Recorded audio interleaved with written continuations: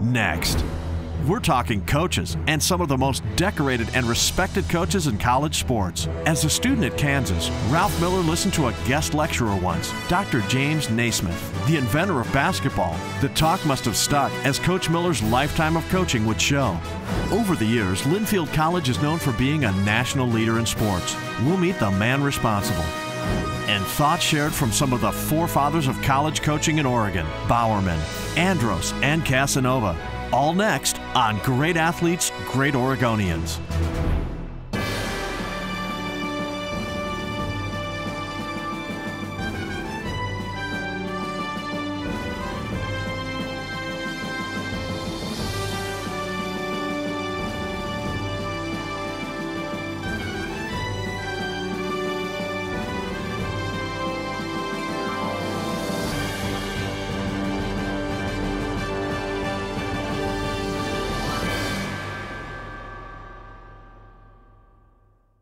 Today's show will cover a variety of coaches. These leaders knew their sport and taught their athletes well, and as a result, these coaches are inductees into the Oregon Sports Hall of Fame. And these coaches not only knew sports well, they knew people perhaps better, because to be successful in delivering the right message to the right person at the right moment will always influence a win. And a master of that unique ability was Ralph Miller. Ralph Miller, basketball Hall of Fame coach and two-time National Coach of the Year, had books written about his pressure style of play. He coached at the college level 38 years, with only 2 losing seasons in 19 at Oregon State. You see, a Miller coach team's execution wasn't just effective, he made sure it was perfection.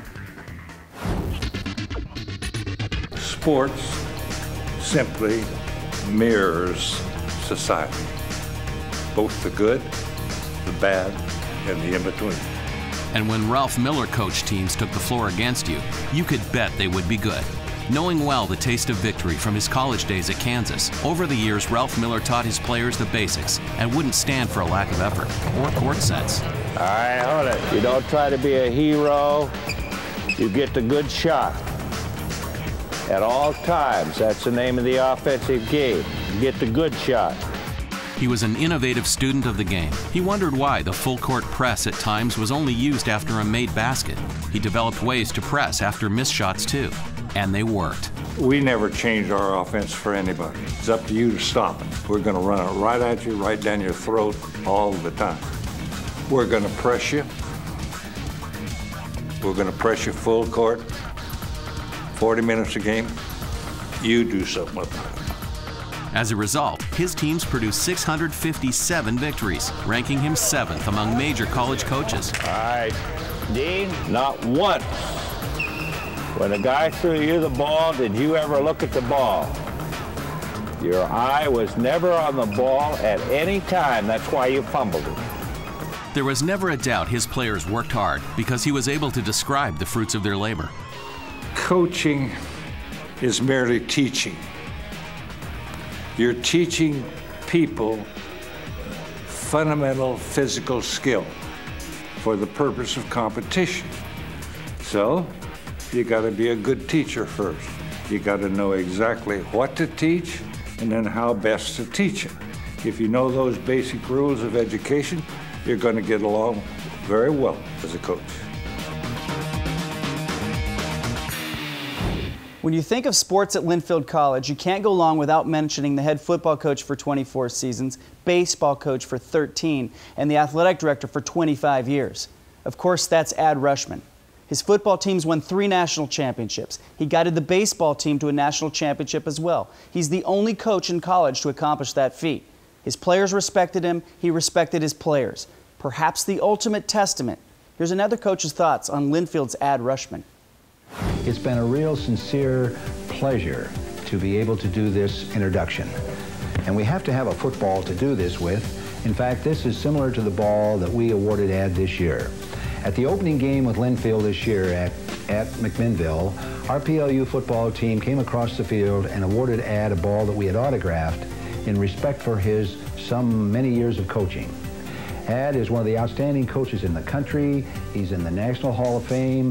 He has done many things for the game of football more than winning games. But during the 1980s, the games between PLU and Linfield were the classic games in the NAIA. 7 of those 10 years, the winner of that game went on to the national championship. Linfield won 3, PLU won 2, and were national runner-up twice. Ed is more than a champion. He is a real person who is to be respected for what he stands for. And Ed has loved the young men that he has coached, much as I feel I have done the young men that I have coached. And we just have a sincere, really, recognition of him today in this wonderful award that he's receiving. I've been very, very fortunate. Growing up, I had absolutely great high school coaches and college coaches. Several of them are in the program and have all had a major impact on my life and who I am today, and I'm very grateful for them. A special thanks again to the members of the Sports Hall of Fame for this wonderful evening. Thank you. Coming up, the story of a pilot who steered his ship for 34 years, the longest tenure for any collegiate athletic director. The story of Joe Etzel is next. Great Athletes, Great Oregonians from the Oregon Sports Hall of Fame is sponsored by Nike and by D.A. Davidson. Financial advice for the long run.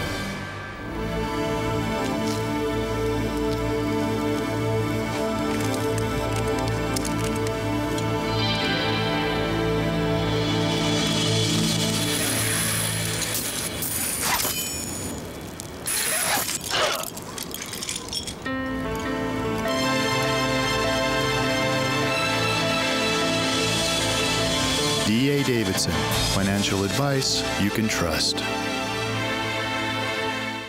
The Oregon Sports Hall of Fame recognizes and celebrates Oregon's rich athletic history. It's built on the premise that the lessons of sport provide a unique opportunity for self-discovery.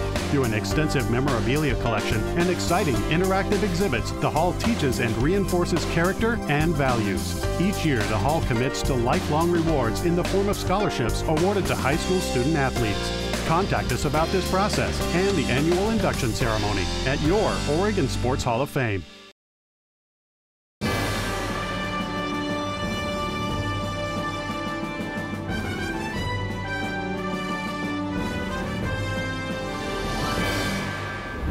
Coach Joe Etzel was a fixture on the bluff at the University of Portland. He was quoted as saying, "One of the neat things in life is to be called coach. I always felt as a coach you could affect kids.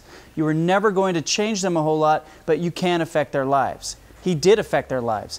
As baseball coach and athletic director for 34 years, Joe Etzel was a positive influence to thousands of student athletes. No one deserves the title Mr. Pilot more than longtime baseball coach and athletic director Joe Etzel. When he retired from the top job in the University of Portland Athletic Department in 2004, Etzel was the longest tenured athletic director in college sports. But Joe's tenure on the bluff as athlete, coach, and administrator stretches even further, over 5 decades. And during that time, he saw pilot athletics grow and change from new sports and facilities to national championships. Joe took over coaching the pilot program in 1966 and began a 21-year career of excellence. 378 victories make him the winningest coach in UP history. Etzel coached 34 athletes who went on to pro careers, including major leaguers like Ken Daly, Tom Lampkin, and Bill Kruger. Joe oversaw construction of new facilities, the Childs Center for Basketball, Louisiana Pacific Tennis Center, Harry Marlowe Field for soccer, and a baseball stadium that would eventually bear his name. Etzel expanded the athletic department, adding 12 new sports. His hiring of Clive Charles gave birth to men's and women's soccer programs that have brought home 2 national championships. Mr. Pilot, Joe Etzel. What I miss is coaching, and even when I was administrator, I missed coaching. But I've told a lot of people that. I was proud to call myself a coach. That's the thing I miss most. I mean, I think the message that Pat gave today about coaching, unless you've been a coach, even if you've been a Little League coach or whatever, the impact you can have on kids is is what's so satisfying. I mean, and wins and losses are, we all die with those. We all die with those. But when you see what you produced later on, I mean, that's, to me, why I stayed in the profession. And I think this room is full of coaches. And I think they would all say the same thing. So I miss being around young people. At the university, it was a great atmosphere.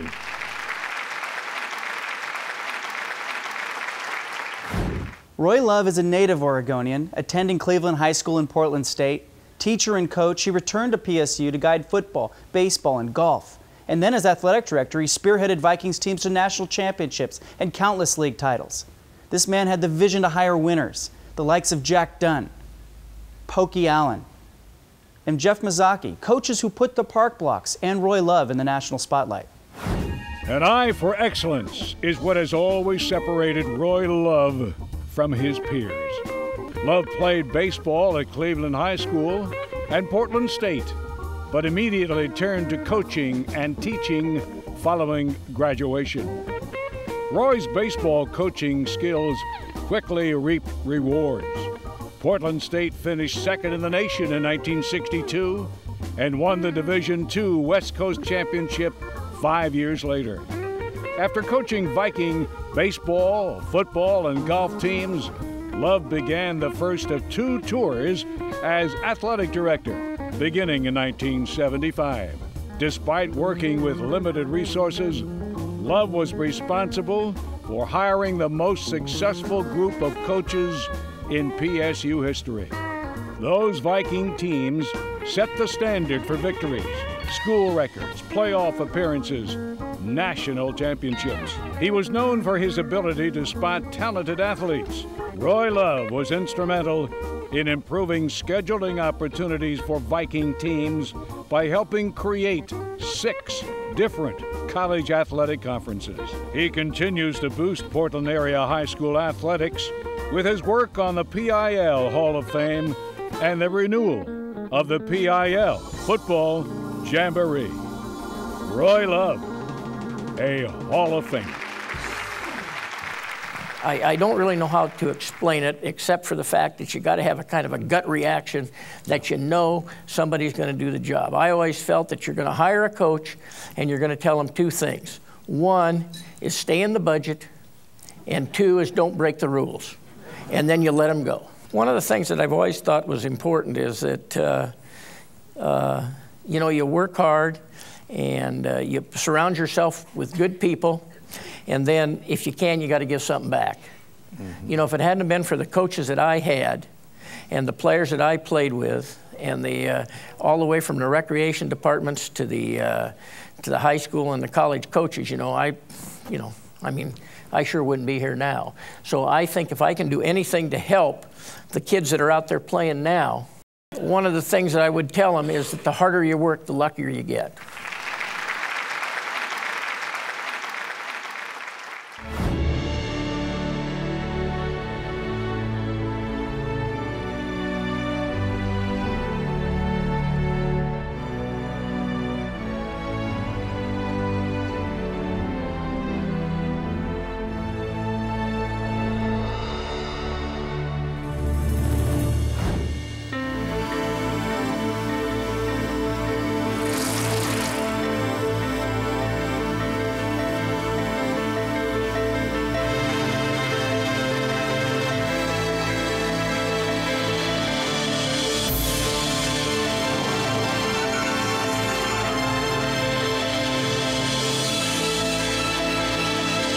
D.A. Davidson, financial relationships built on loyalty.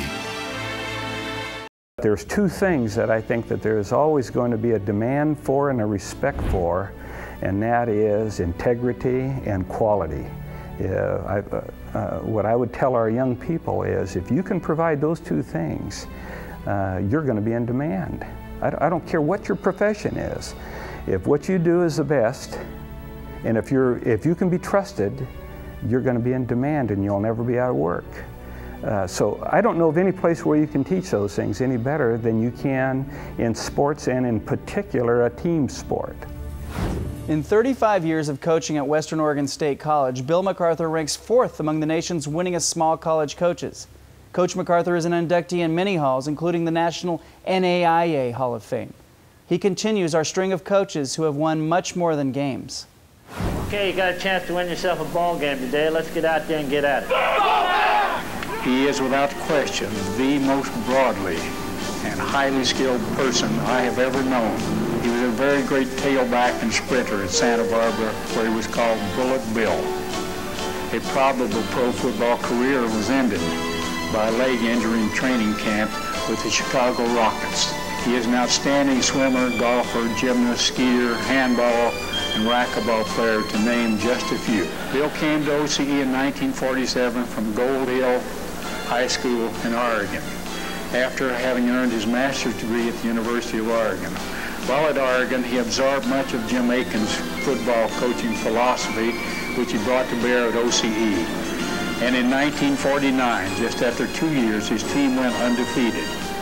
There were only 400 students in the college at the time. By the late 60s, enrollment grew to just shy of 4,000 students.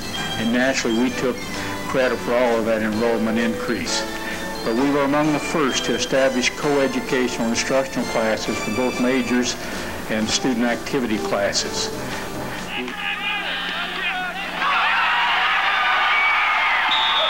While there was still only one NAIA division, Bill took his football team to 2 national playoffs at Texas A&I and Angelo State.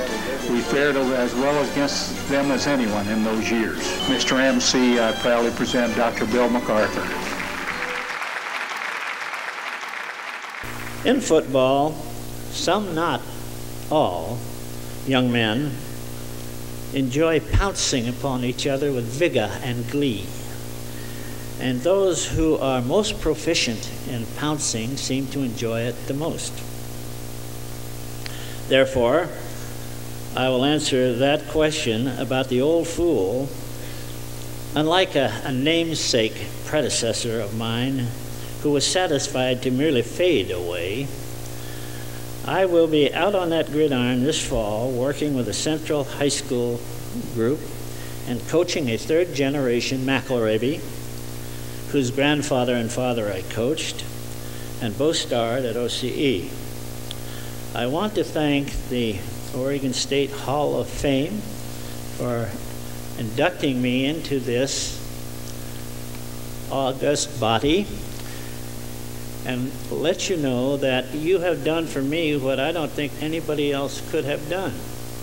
You have cemented my relation as a coach, my reputation as a coach, so that regardless of what happens from here on in, I will be a famous coach. Thank you.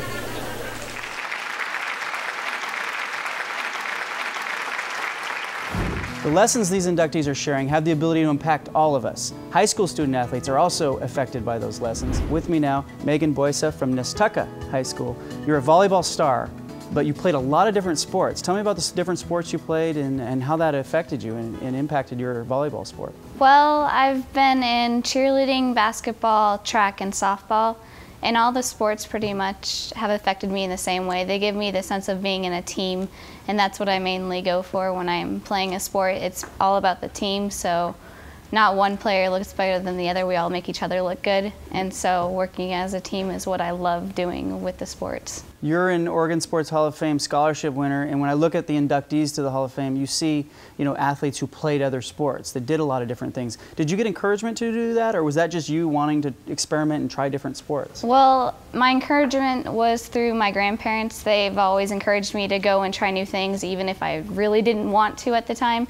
They encouraged me to go and try it to see if I did like it, and I ended up liking all of my sports that I've done. So you're a senior, you just graduated, you're going to college now. What can you take into college and maybe into a future career that you learned in sports? You have to be committed to what you're doing, so whatever I do to go out to do to college, then I have to be committed to it, and if I'm not, then I don't want to waste my time in going off to do something that I'm not committed in. And what advice would you give to Megan Boysa had you talked to her as a freshman entering high school? Well, I would just say believe in what you do believe and stick to your heart, because I wouldn't have been here without the encouragement of even my coach, who told me, I was at a camp the other couple of years ago before I made it on varsity, and a coach said, "Oh, you'll never be a volleyball player. You're way too short, and it's not possible." And my coach stood up and said, "You know what, this girl has potential. Just because she's short doesn't mean that she can't find a role in this volleyball team." And so things like that encouraged me to do it, and then it was something for me to go off and say, "Oh yeah, look, I can do this now." So it was just something where I felt more comfortable going out there. Sports is full of people saying, you know, too slow, too short, not good enough. That had to feel pretty good. Yeah, it felt great. And now that I'm first team All-State and first team All-League, for just being libero, because you don't have to be tall to be a libero, you just have to be able to get on the floor. So I have an advantage, I guess. Thanks, Megan Boysa, and good luck. Coming up, thoughts from some of the legendary Oregon coaches. That's next on Great Athletes, Great Oregonians.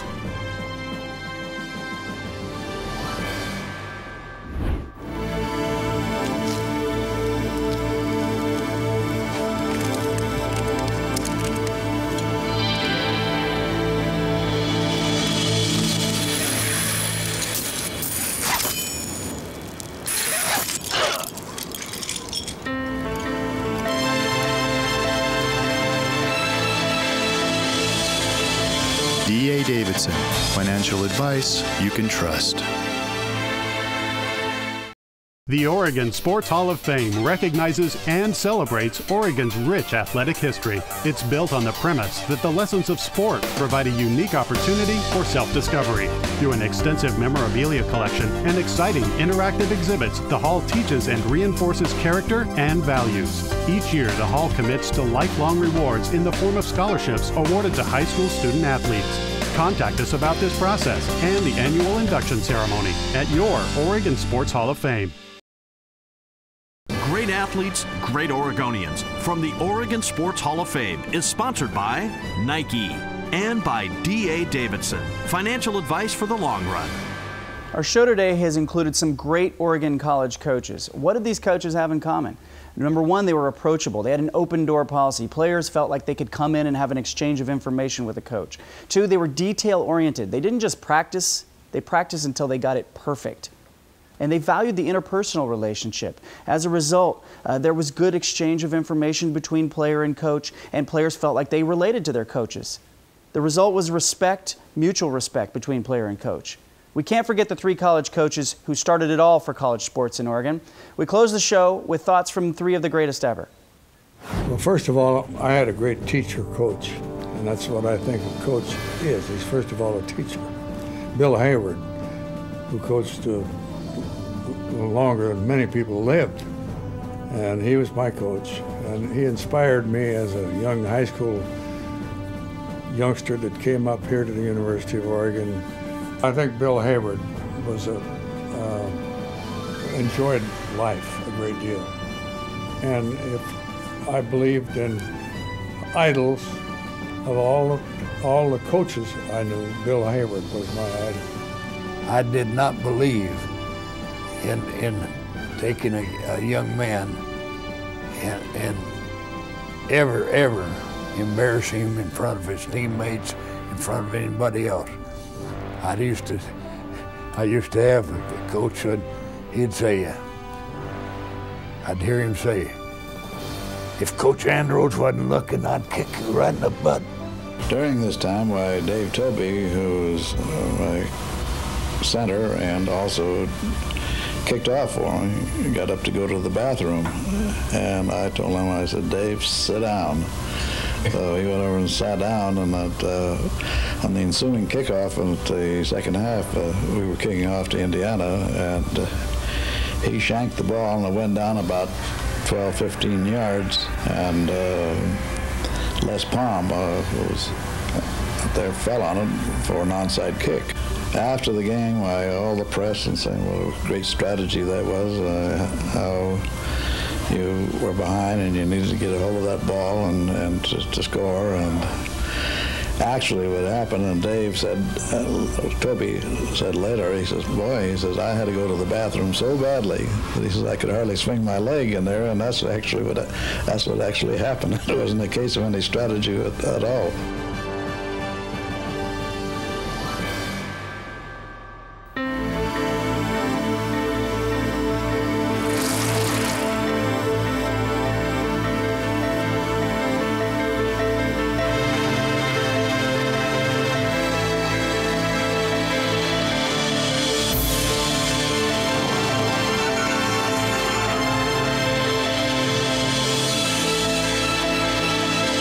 D.A. Davidson, financial relationships built on loyalty.